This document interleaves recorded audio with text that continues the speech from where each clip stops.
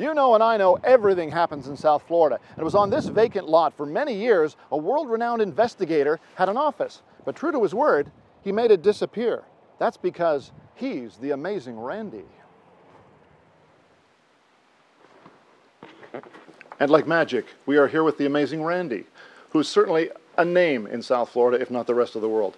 You're the quintessential boy who ran away to join the circus. Well, I guess I am, though I don't know whether there is a quintessential one. I think we all have very much different stories, and my story is as different as anyone else's. Born and raised in Toronto, dropped out of school, joined the carnival to do magic tricks? Well, born, not completely raised there. I don't think I've been raised yet. I'm only 86. I got time. Randall James Hamilton Zwingy, better known as James Randi, or the amazing Randi, has lived a magical life. The South Florida resident is the magician's magician, although he prefers the term conjurer, and nowadays investigator. He has spent decades exposing those who claim to have supernatural powers while practicing the same trickery he's perfected. And he's had a long-standing offer that has grown from $10,000 to $1 million for anyone who can prove they truly have psychic abilities. I want to be remembered as somebody who saw that the conjurers are often misunderstood and that they should not be looked upon as somebody who really has some sort of magical powers or supernatural powers.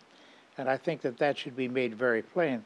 Many of the magicians conjurers, work as mentalists, which seems to be an effect that takes place with the mind only, and of which I might even give you a demonstration if I feel inclined.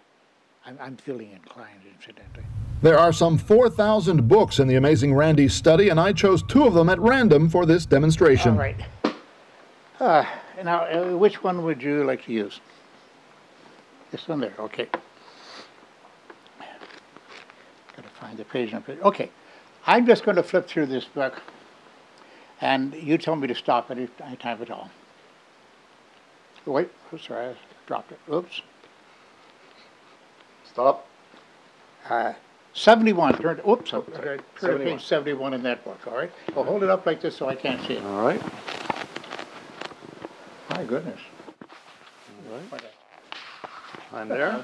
Just choose a word out of there that is not a word like he, she, or but, or something like that, okay? You got a good, sizable word there, something, okay. Close the book.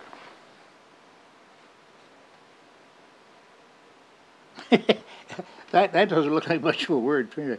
Empathiodined or something like. Wait, I know. Yeah. Out of that entire library and out of that particular book and any place in that book, you chose a word. What was the word? Yes.